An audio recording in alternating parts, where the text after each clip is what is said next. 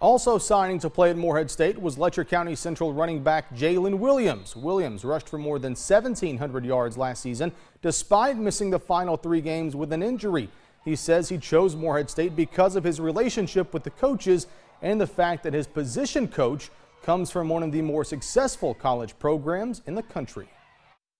I really like the coaching staff, and a really cool thing, the running backs coach, he played at the University of Oregon a few years ago. So that's really a big step for me because it's a team that everybody loves. And the coaching staff, they're all just really young and they just really get on their level.